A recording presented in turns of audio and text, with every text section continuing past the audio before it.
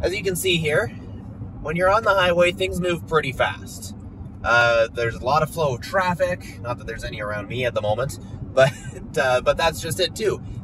Sometimes on the highway, there's not a lot of people around you, and everything's moving in a very fast, very consistent one direction. Even when there's a turn, it's at such a slight degree that you don't have to slow down. But, as you can see in town, things are a lot more slow.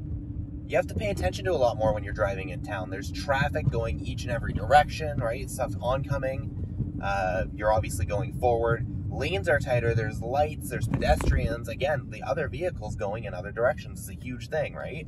You have to really pay attention. But on top of that, the buildings around you and the lines being a little bit tighter than the highway, it just makes you feel like you have to go slower. Even in the dead of night when there's no traffic on the road, you get a green light all the way through town. 60 kilometers an hour in town, in those conditions even, still feels a lot faster than 60 kilometers an hour on the highway. Speed bumps are going to help reduce speed drastically as well. If you go too fast over a speed bump, your vehicle isn't going to like you very much.